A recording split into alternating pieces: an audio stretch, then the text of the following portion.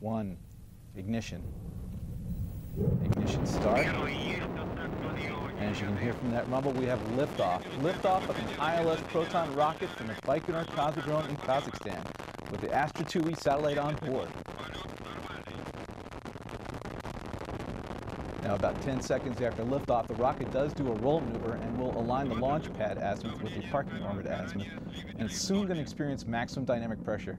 Now, this is the maximum aerodynamic load on the vehicle, and for Proton, it corresponds to about Mach 1.6 and occurs about 1 minute and 2 seconds after liftoff.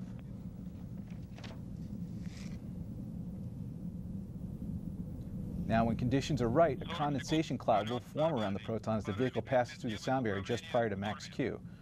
Now, this leaves an annular cloud in its wake, and that is visible when lighting permits. Now, this is normal, not smoke, but rather moisture from the atmosphere that condenses into tiny water droplets due to the aerodynamic shock wave created by Proton.